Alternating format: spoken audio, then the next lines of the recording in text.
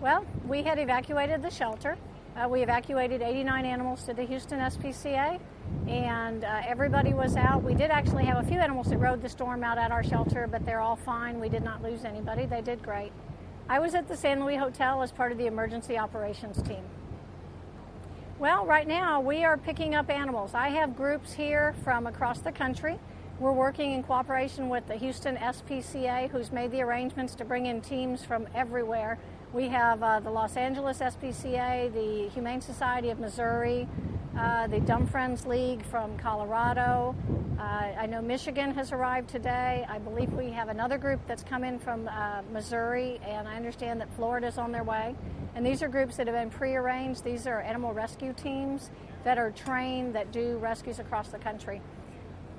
Well, our shelter was totally devastated by the storm. We lost everything.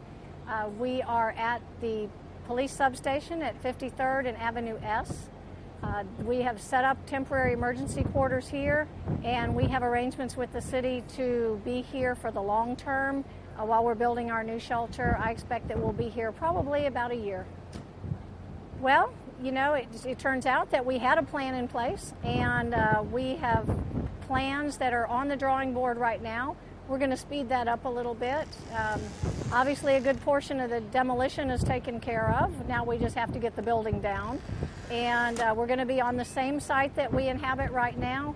It's going to be bigger, more modern, much healthier for the animals, and will definitely be built as well as possible to withstand a future storm.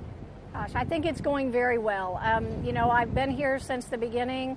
I was out immediately after the storm with one of the police officers and saw the devastation. But, you know, this organization is pitching together, working incredibly hard. They've got tremendous teams in there helping. I know we've gotten a lot of support. People are very supportive of the shelter and any animal type situations. But just all in general, I can pretty much drive down the streets now and things are getting better. All we need are utilities, and then we'll rebuild.